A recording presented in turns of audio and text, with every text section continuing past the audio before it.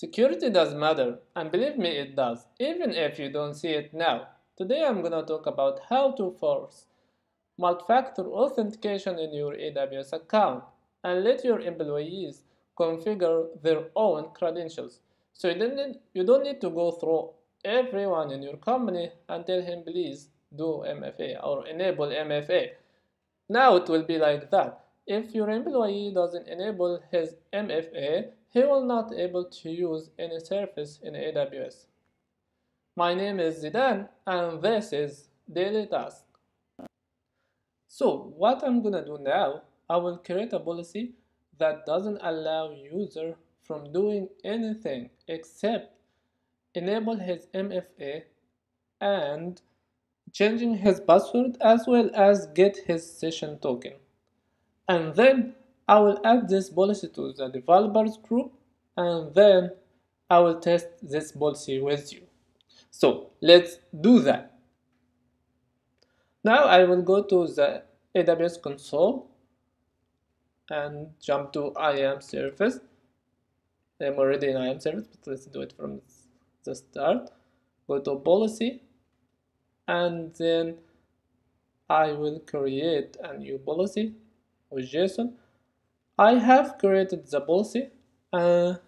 This policy doesn't allow user from doing anything except changing his password, get session token, enable MFA, and create virtual MFA device and get user for his user list MFA devices and so on.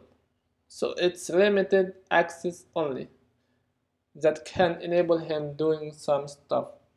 So I will take that copy and put it here. And then let's name this force MFA. And I will create this policy, create policy. And now the policy will be created. Now we will go to group and in group developers I will attach policy and I will choose force MFA. Force MFA. I will attach this policy. And now let's create a new user and add him to the developers group. So I will add a new user. Let's name him, for example, ZDL and AWS Management Console Access. Next, I will add him to developers. Next tag, preview, and create that user. We wait. Now the user has been created. What we need to do next, I will log in with that user and let's see how does it look like. I will go to the login page and add my username Zidane and let's copy this password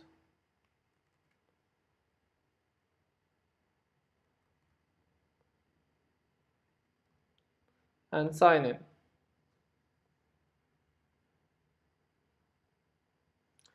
First thing, it will ask me to change my password. So I'm gonna change my password.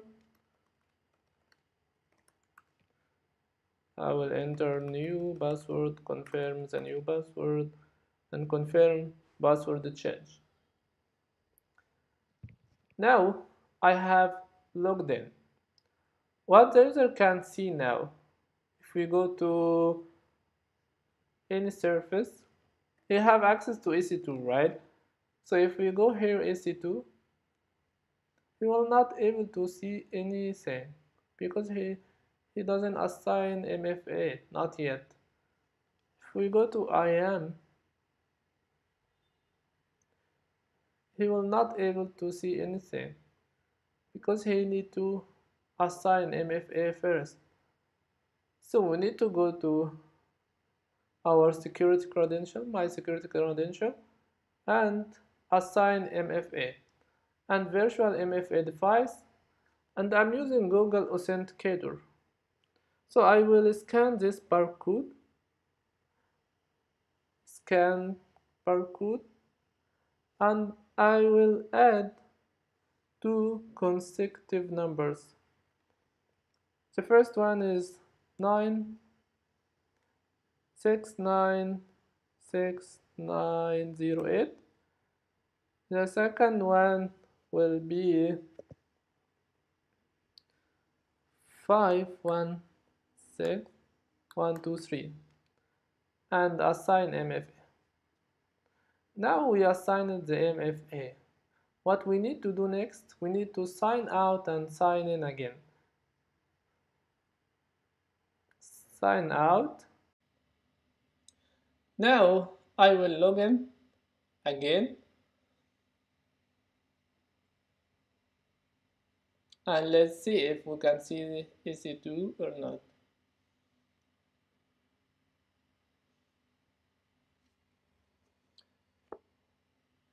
I will type Zidane and enter my password, and let's sign in. Now it will ask me about MFA. So I will enter the MFA from my Google Authenticator 227037 and submit. Now I am in the console. I will go to EC2. I have an instance in this region, so we're supposed to see it because I have full access to EC2. One instance, and it's here. Now we did it. We have forced our employees to enable their MFA. Not only that, they also will do it by themselves. So let's review what we did. We created a policy. We added the policy to the developers group, and we tested it, and it works as expected. But if you are using AWS CLI, this will cause a problem for you. But our job is to fix or to solve our problems. So we solved it, and we have even automated it. But that might be another task. So stay tuned and subscribe.